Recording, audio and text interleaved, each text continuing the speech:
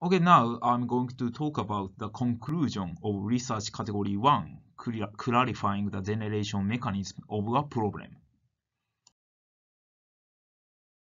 So if you are working on research category 1, the thing which you can conclude with respect to the results of your research activity, which could be described by using the template that I have explained already.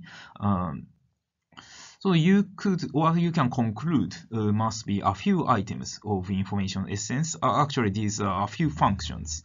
So what are these? It's actually functions related to generation mechanism of negative state of research system. Probably these things should have been clarified through your research activity. Then let me ask you the question.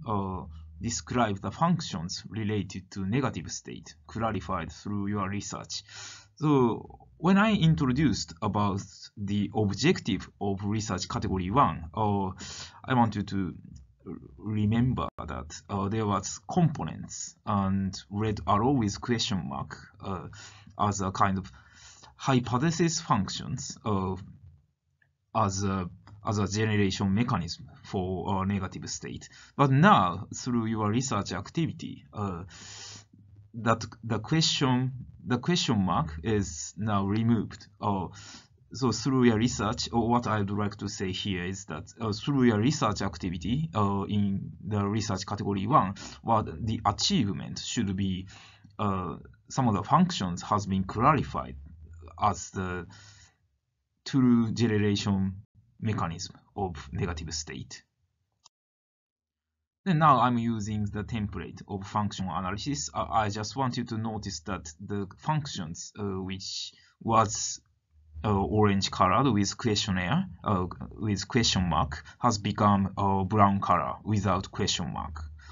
So I would like you to notice that here. Let me stress this point again. Through your research activity, you have successfully removed the question mark. You can state that the negative state is generated because of the functions which you have clarified.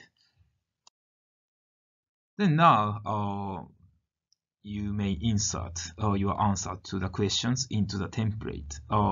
So by using this template, if you're working on research category 1, you may notice that your achievement can be clearly explained. Okay, this is all for this session. Thank you for listening.